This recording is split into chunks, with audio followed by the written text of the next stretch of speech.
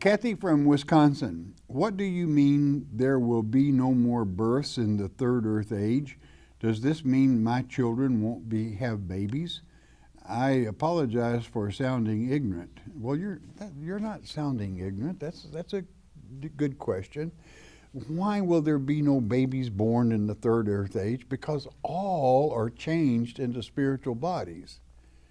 There are no more souls to be birthed. And when this earth age ends, it will mean that every soul has been born of woman and passed through this earth age, then it's over. Okay. God is always totally fair. What he does for one, it happens to all. And so it should be. Daniel